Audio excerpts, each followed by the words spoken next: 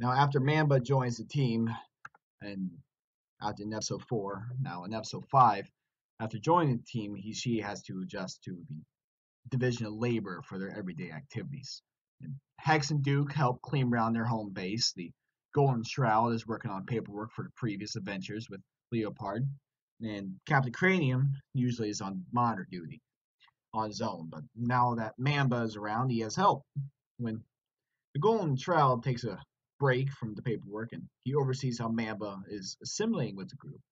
And he actually notices that Mamba has a good emotional intelligence and is getting along swimmingly with the other team members. She is communicating well, and in return, they are giving her great positive feedback as the team is working on their daily tasks.